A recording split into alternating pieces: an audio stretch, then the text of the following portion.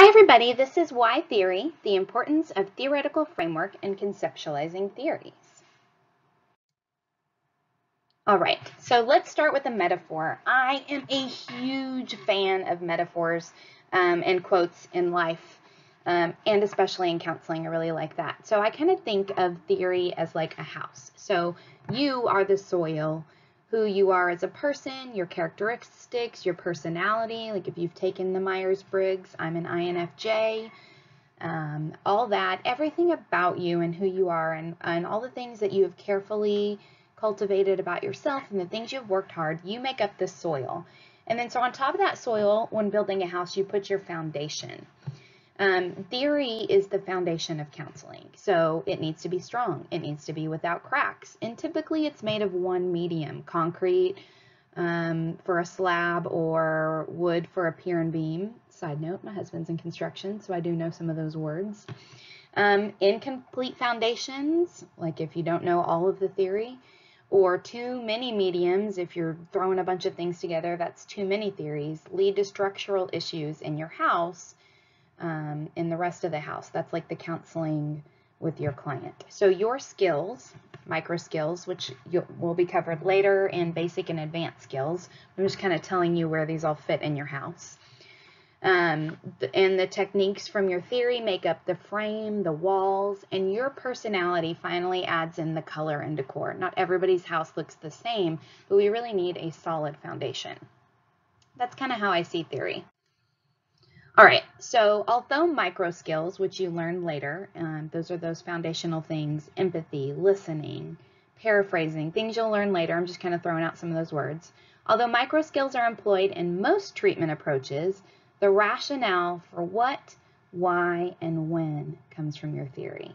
What, why, and when comes from your theory. All the other skills and techniques kind of develop and come from there. Theories first. All right, so I love a good meme. I also find myself funny. Don't know if anybody else does, but I make myself laugh. So treatment techniques always arise out of a systematic theory about the nature and cause of disturbance. So everything, your techniques, your skills, all that stuff comes first from theory. Like if we're talking about theory being, you know, the base, the foundation, everything else comes out of that. So I love this. This is my favorite movie and book. The book's even better. Just a theory, that word. I do not think it means what you think it means. Love me some Inigo Montoya from The Princess Bride. All right. So, oh, here we go. More memes. I think it just keeps it entertaining and fun. So there's been a trend towards meta-analysis, which has given us a broader perspective of the effectiveness of theories and techniques, and we have this kind of big global push, probably no matter what industry you're in, counseling, education, whatever, there's this big push for evidence-based practices, or EBPs, and so I like this from the Hunger Games. May the odds be ever in your favor. All right, so a good theory answers 3 questions. This is how we evaluate if this is a theory that we want to use for counseling. And I didn't make this up. This comes from Dr. Armstrong. I went through the master's at A&M Commerce and got my PhD at A&M Commerce and had Armstrong for quite a few classes, and I absolutely love this. So a good theory answers 3 questions. The first thing it answers, you may recognize some of these from your theory review assignments, driving this point home. A good theory asks and answers, what are we born with? What is the nature of the person? So what do we come into the world with? Do you believe we're tabula rasa? That means blank slate. Do you believe we are basically good? Do you believe we come in with nature and nurture? Is it both? Is it one? Is it the other? Do we have a tendency towards growth? What do we come into the world with? A good theory answers that and tells what we come into the world with as people. And then the next question is, how do we get screwed up? Where does our maladjustment come from? The theory will say, you know, it comes from this or that. It comes from, you know, wherever it might be. It might come from unfinished business, or Freud might say it comes from coping mechanisms or faulty thinking, if we're talking like CBT or ABT. So how do we get screwed up? The next thing it asks is, how do we change? And here's one little caveat. The answer to this, if your personal answer is, we don't change, then I think you might be headed into the wrong profession. It might be a time to reevaluate. But all theories tell us how we change. What are the techniques? What is it? Is it just the relationship? Is it the relationship plus more? What is it? Is it incorporating all our pieces back into a whole? Is it, analyzing our thoughts, feelings, and behaviors? What is it? They all answer that. So a little note here. This is why some counselors and researchers think that solution focused is not a quote-unquote real theory, because it doesn't answer the first question. And to be a good sound theory, to give us that foundation of our house, it really needs to answer all of these three questions. Doesn't mean solution focus doesn't have its place or can't also be a tool that you use, but as a theory, it's not really fully fleshed out. Now, I have a really good friend that I respect that would argue that point with me to the ends of the earth. So, everybody has their own opinion on that. All right. So I really like, I'm a J, as I mentioned, on the Myers-Briggs, and if you don't know, that means I'm like kind of trend to the organizational side of the world. So I really like, especially with theories, because this class is like trying to drink from a fire hydrant, right? It's a heck of a lot of information about different theories that you've got to assimilate and file in your head. So I want to kind of give you a filing system so that you can kind of hopefully assimilate this information in the best way for you to be able to apply it down the road, because you don't want to just memorize it and forget it, get it and then forget it by the end of this class. You want to really be able to use this. And so really in this class, I want you to be able to analyze it and pick the theory that best fits you. We'll get to that in a minute. So here's our filing cabinet. I like the first one I found on Google, and then there's a little a link at the bottom or some information at the bottom in the notes about where it came from. So it kind of puts these theories like on a spectrum from the inner world being super rich to the outer world being super rich. And so we've got the inner world and the there and then being like, let's sit in the past, and that's Freud and psychodynamic, intrapsychic. And then it's got the outer world, the here and now on the other end. And so really we're looking at where those kind of different theories fall on this spectrum of inner world and outer world and there and then and the here and now. So you can see kind of humanistic and experiential in the middle, behavioral, systemic, interactional would be all the way on that other end in the here and now. Behavior is all about what's happening, and you'll learn a little bit more about that, about the different types of behavior. So I also kind of want to think about this as, I've got another one on the bottom that I made, and I got this from Dr. Abbasi, because he's the guru of teaching this class. And it's kind of the mind empty versus mind full. Behavior isn't really about what we necessarily think or feel. It's more about stimulus and response. Pure behaviorists back in the day kind of thought we were born into the world with nothing, and some even thought that they could take a child, any child, a baby, and turn that child into anything they wanted because babies were blank slates. Now there's also social learning theory, which is kind of a little bit further along the spectrum, that says, no, wait, we do kind of have a brain in our head, and we can watch what happens to other people and learn from it, and maybe learn from others' mistakes, but that's really on the mind empty. We're looking at conditioning and classical and operant conditioning and all that stuff that you're going to read about here soon. And then you've got Freud and Adler. Adler would be Adlerian therapy, and he was a little bit more about the environment, what was going on with you and your interaction with the environment, but really being able to overcome anything.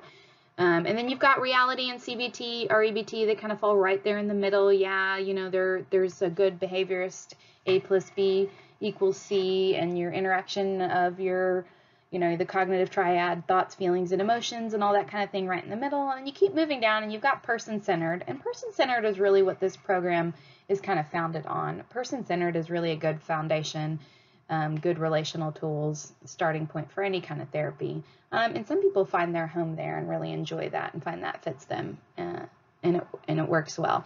But person-centered is really looking at growth and the inner world.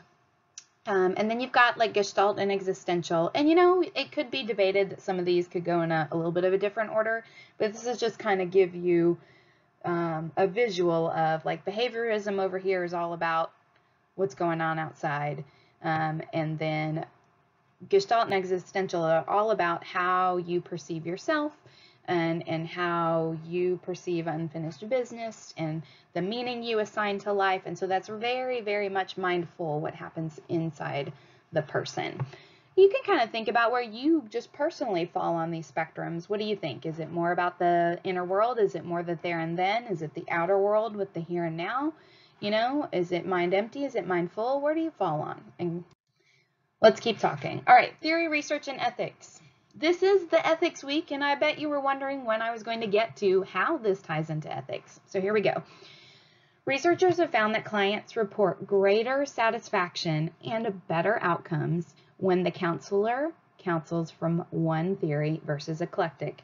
That word eclectic gets thrown around a lot, and I know a lot of people that after their masters decide, oh, well, I'm eclectic. And you know what? I just cringe at that. I really feel like eclecticism is kind of a cop-out. It's a cop-out for saying, you know, I don't really know, and I don't really want to take the time and the brain power to stick to one theory, so I'm going to say I'm eclectic, and I'm just going to pull stuff out my bum. That is not good. We need to have a framework and be intentional about how and why we counsel, and really that's supported by the research. One theory or two theories, or even integrative, which is a whole other thing, that's taking two theories and using them together, both came out higher than eclectic when looking at client satisfaction and we're looking at the outcomes. We start with one theory because just like you don't get a kid who's just learning how to walk and throw them on a bike, you've got to learn one first before you can go learn roller skates and a skateboard and a bicycle or something else like that. So we want to stick to one first and really learn it well. So I think about, like, if I ever had to stand up in front of a courtroom and defend the way I work with a client and saying, well, I really felt like trying this, or I felt like this would really work well with them, that's not really acceptable. Or saying, well, you know, I read an article and I thought this thing was really cool, so I just tried it out on my next client. Think to yourself, would that explanation stand up in court?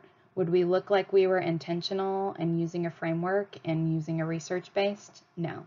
So for our ethics, do no harm, non-maleficence, we need to make sure that we start from one theory and that we are going back to our theory and that our decisions and our counseling is very sound in its foundation. You can tell I'm a little passionate about that. All right, here's what the experts say. Fall, Holden, and Marquis, who have a really good theory textbook, say counseling theories help to inform and guide counselors in how to assist clients in the change process. The theory is where the change comes from. All right, much research has been presented over time that demonstrates the utility of all major theories. All the ones that you're going to learn out in your book have been researched and demonstrated to be efficacious. Many researchers have tried to say, oh, is this theory better than this other one? Or is it this techniques? Or is it this kind of framework? Or is it this or that? And really what it has come down to is that there are a few very important things. One is the important part is the relationship. The next part is creating expectations through a theory. That's done through your theory, your one theory of choice. And the third one is helping facilitate healthy actions from your client. The relationship, a theory foundation, and healthy actions are what really lead to change. There's not necessarily one better theory or another. We could kind of get into the weeds about it and say, like, some theories and some research show that they work better for this kind of problem or that kind of problem. But you know what? That is a problem for future you. Right now, I just want you to start working on finding your own theory. All right. So here's how we identify your theory. This is a three-phase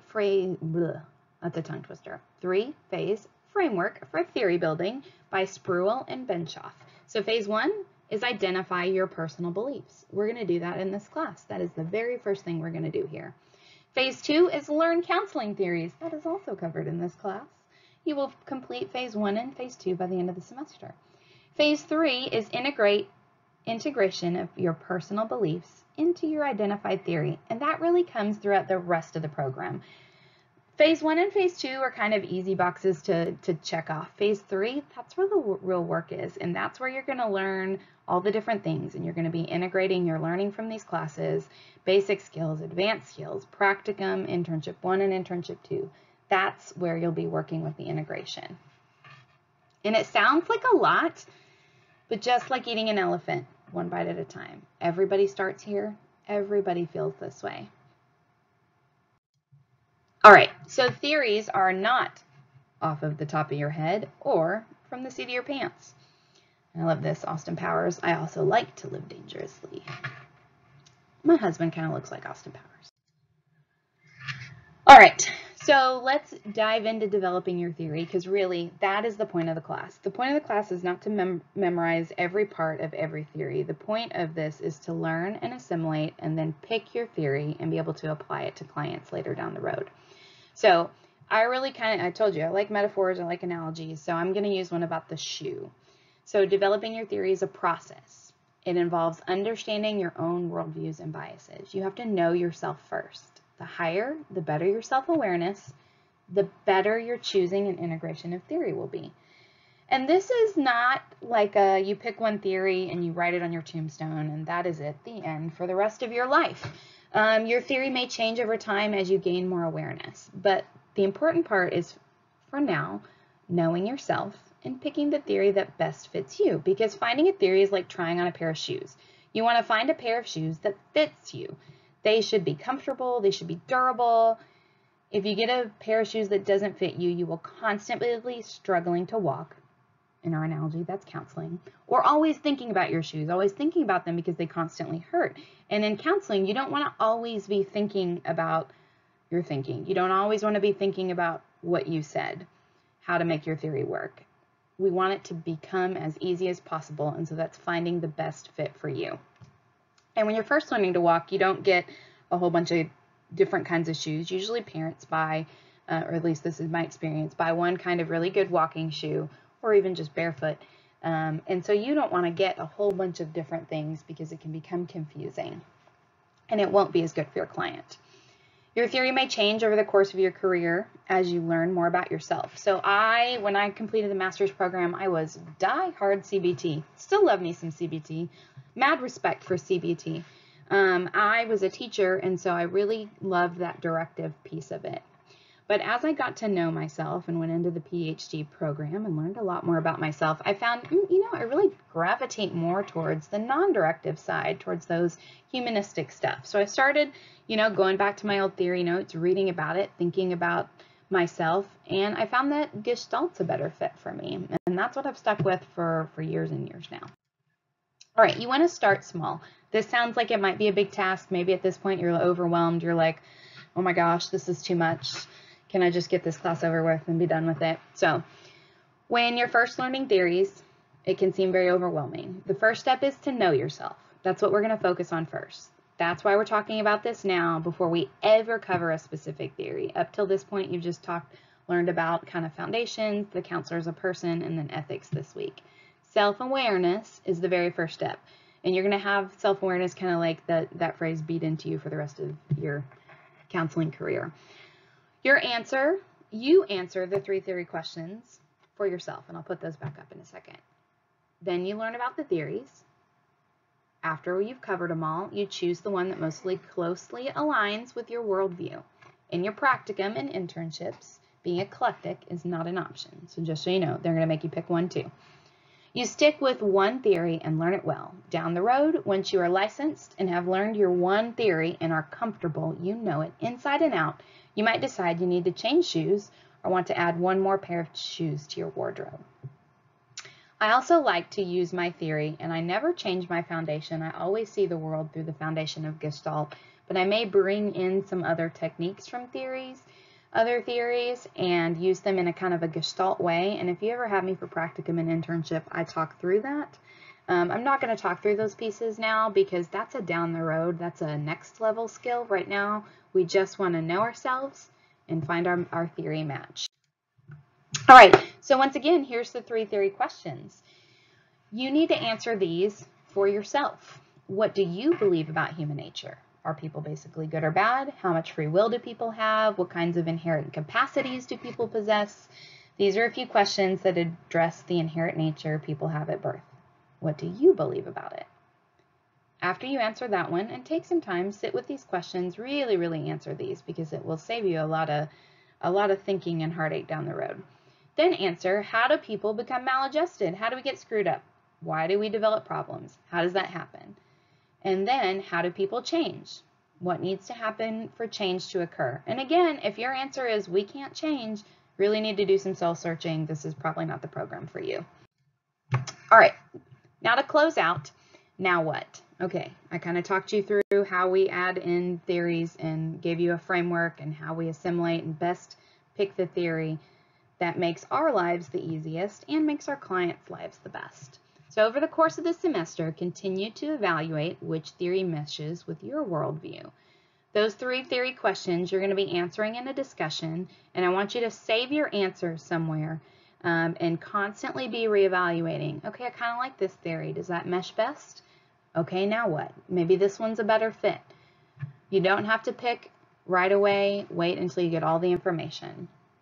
Explain how it fits, the theory fits with the above 3 questions. And I kind of like this little thing.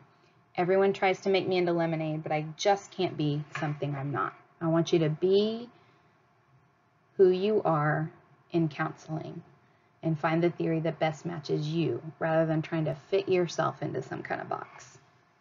All right, as always, here's the references for this presentation, and I look forward to getting to know you more throughout the semester. Thanks. Bye.